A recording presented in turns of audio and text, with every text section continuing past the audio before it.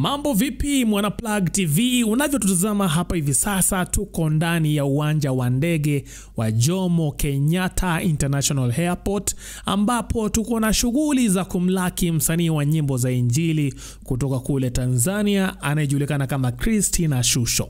Na unavyotutazama hivi sasa ni usiku, kitu saa 3 hivi za usiku, na tuko hapa tukimsubiria msanii huyu. Je, ametuletea nini hapa nchini Kenya? Na kama kawaida lazima tufuatilie mambo ya kimziki kule Bongo, tusikie kile ambacho anatuambia kuhusu mziki pale Tanzania. Keep it locked ndani ya Plug TV, your number 1 infotainment channel. Kama kawaida, I am your favorite host, Chief Okuzo. Nikaangalia East Africa, nikamwambia kuna mwanadada anaitwa Christina Shusho.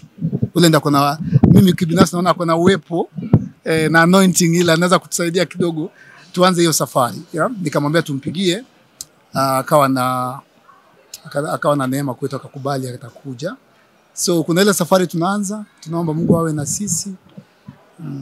Na najua atakuwa that's why amekuja hapa ili atuanze hiyo safari. Mimi naomba na hope atafanya ngoma. Ukifanya ngoma mimi nitafurahi, nitakuwa na peace, nitakuwa najua safari imeanza. So amekuja atutembelee, yeye pamoja na bandi.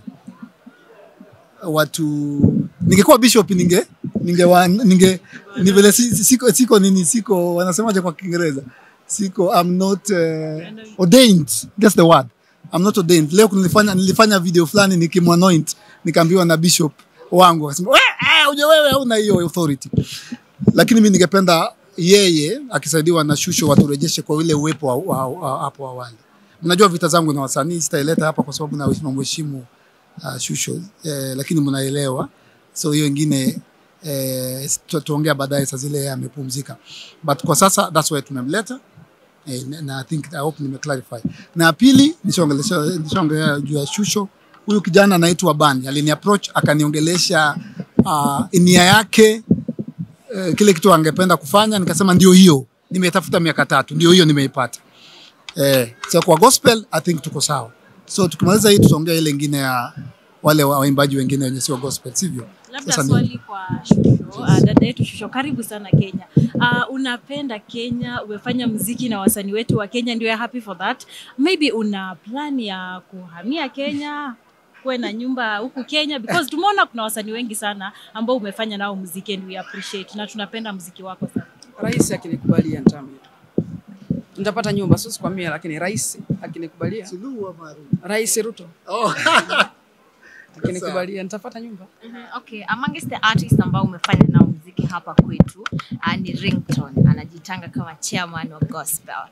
Na ngoma ambazo umefanya zimefanya vizuri sana over the years. I would like to know this time round, now that you are around, mtakuwa mkipatana muweze kufanya a project ama itakuwaje?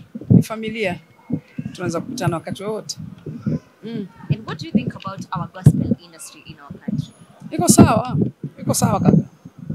Iko sawa. Makosa tu kidogo yanatokea, lakini kuna watu wazuri hapa. Wale remnant wazuri wako kabisa.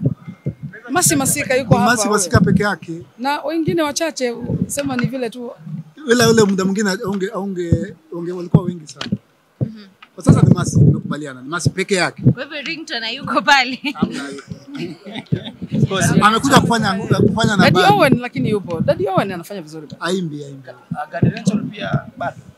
Naye anafanya vizuri. Wako wengi. Wako. Labda wataje kwa majina. Hapana.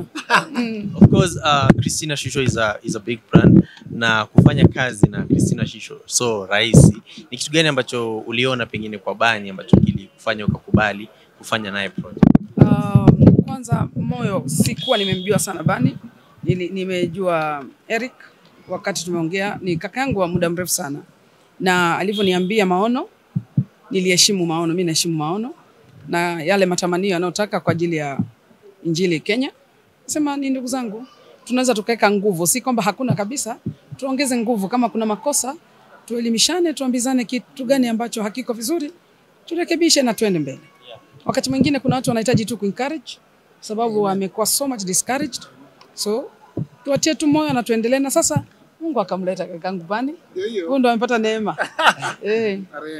Unajua Christina Shusho ni mwanadada ambaye anafanya kazi mzuri sana kwa uimbaji na umekuwa kwa muda mrefu. Mimi nikiwa kadogo nilikuwa nasikiza nyimbo zako, nazipenda sana. And maybe watu wangetaka kujua ni kitu gani ambacho kinakusaidia sana. You keep on going. Music is still relevant. Bado unafanya kazi poa. Wale watu ambao pia maybe you are the role model to them. Kumjua Mungu na kuondoa plastic. To be me, be Christina. No makeup. So kwa sababu kuna wakati unataka everything plastic, weke vitu and then hamjui. So unijue tu nikiwa down, unaona niko down. Nikiwa nalia mjue nalia, ili mjue na mimi ni mwanadamu. Hiyo una survive. Lakini ile ukiwa unaweka kila kitu kinakuaga tu sawa, kinakuaga sawa, watu wanakuaga hawawezi kuamini kama unaweza kupata shida. Na hakuna hata kama ungekuwa na roho mkubwa namna gani, lazima ujue ni mwanadamu, una mapungufu. Ukiwa na shida watu wajue ili wakusaidie. Ili ukijifanya kwamba kila kitu wewe uko sawa, unaendaga tu ukifake. Alafu unaachana na Mungu sababu lazima maintain ile. So ambacho kimenisaidia kuwa hapa ni kumjua Mungu, kumpenda Mungu na kukubali niwe mwanadamu ili Mungu anisaidie. Yeah. Kuna show ambayo wewe ufanya Tanzania, mimi huifuatilia sana, ya kupeana mawaidha, and I would like to know maybe ni vitu ambavyo ulipitia kimaisha, ama why did you decide to come up with the idea of advising people about marriage, about vitu tu mingi, you talk about a lot. Age. Yes. Nimekuwa age yangu imeenda, nafaa sasa kushauri wengine. Yeah. Christina, najulikana kama Chief kutoka Plug TV. First of all, congratulations for arriving here, na tunashukuru. Tukizungumzia kuhusu sekta ya burudani pale Tanzania, hapo awali wewe ni mwanamuziki wa nyimbo za Injili na lazima uwe ndani ya roho ndio uweze kuandika nyimbo za Injili. Na ukiangalia kila ambacho kilitokea over the weekend, msanii Diamond Platnumz aliingia pale akiwa amevalia vitu fulani pale, akaingia kwa jeneza. Wewe kama msanii wa nyimbo za Injili, ukiangalia kile ambacho kilitokea, what are your thoughts about whatever he did on the stage? Sijafuatilia sababu nadhani nilikuwa busy kidogo, lakini naheshimu kwa tasnia nzima ya sanaa ya Tanzania. They are very, very creative. So anything they do, kama ni creativity, mimi nakubali creativity. Lakini pale walisema kwamba alikuwa anaendorse kitu kama ushetani hivi. Kwa maoni yako. Basi sijafuatilia vizuri. Yeah, so maybe nitafuatilia after this. Pengine niulize swali. Yeah. Hapo awali we used to see kwamba industry ya Kenya ya gospel ilikuwa inafanya vizuri sana, na one of the reasons ambayo mmekuja na Eric Omondi na Bani ni kwa sababu mnasema kwamba kumekuwa tuna tashwishi kidogo kwenye industry tu. Pengine wewe ukiangalia industry ya Kenya ya gospel, unahisi tunakosea wapi? Hakuna makosa, ni ubinadamu tu, hakuna makosa. Yani huwezi kuwa kila siku uko juu ya mstari. Yani kama mwanadamu kuna wakati wa kulia, kuna wakati wa kucheka, kuna wakati wa kushiba, kuna wakati wa njaa. So maybe unaweza mkaangalia ni kama mbaya, lakini kumbe ni ule wakati wa njaa. So, ukame sana. Yeah, maybe ni ukame, lakini na maana chakula kitakuja pia. So hakuna ubaya, ni kukubaliana na majira, then kuchukua kuanzia hapo na tuendelee. Asante sana. Sasa nataka tumjulishe msanii Bani Joe. Mimi sina tosha, asanteni sana. Tumkubalie Christina atapata tumlete kwa gari. Si ndio Asanteni Tumwambie ni asante tafadhali. Asante sana. Asante. Saka moja tu aje. Wacha tuongea nyumbani sasa. Bro. Eddie. Ule ameenda yuko.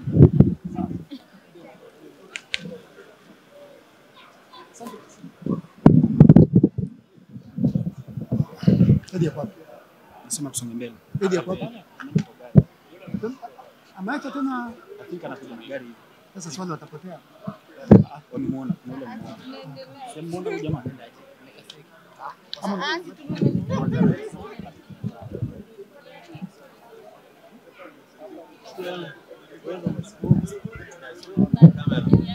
Tuongeze zetu za Kiom sasa. Tuongeze zetu sasa za Kenya sasa. Bana umetoa mchele kiasi shingapi? Mingi sana.